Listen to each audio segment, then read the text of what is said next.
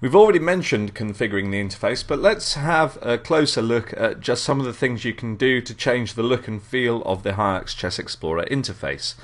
Now, as I say, we mentioned resizing panes just by going over the edge and then clicking and dragging, and that the other panes would resize appropriately, like that. But you can actually change whether some of these panes are visible at all. If you go up to that view menu that we talked about earlier, you can close areas down. So let's say, for instance, we want to close down the Game Explorer. You can see the Game Explorer pane has gone completely, and the other panes have expanded to fill that space, so you've got a nice big board now. Again, you can just play around with that, make sure you've got the biggest size of both. That will close down the Analysis Explorer as well.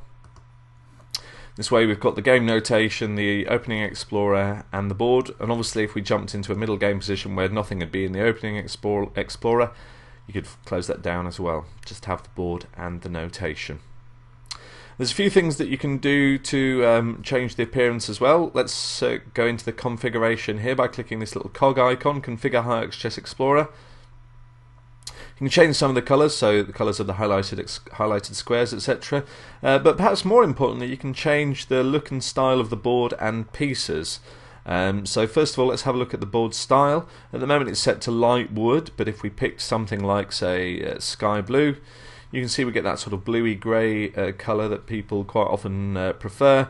And you can there's two ways to accept this. If you click apply, then the changes will be made, but this window will stay open.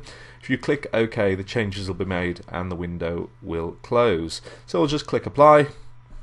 You can see that board has changed colour now, so you've got that bluey grey colour. You can also change the chess set. So at the moment it's set to alpha. You can set it to Leipzig, which again changes the set. So if we click apply, you can see the pieces, the style of the pieces change. Let's do that again, UCF. Click apply, and you can see we've got a whole different style of pieces. The final thing we need to look at, we've got the layout here, is the size of the fonts used in the game notation. So if we go back into our configuration options, go into the advanced tab, you can see the game fonts here. It's set to a 12 point. 12 point is the size of the font. Obviously here's a list of fonts on your computer. You can change them as you wish, different styles, but we're looking now specifically at the sizes. So if we wanted to shrink it down so that you could fit a lot of notation in the window, you could choose something smaller. I'll choose 8 just for now. Click OK, and then obviously click OK again. And you can see that the game notation is much smaller, but it's all fitting in the game notation pane. Or if you just have trouble seeing it, or you want to have it much bigger, you can change that too.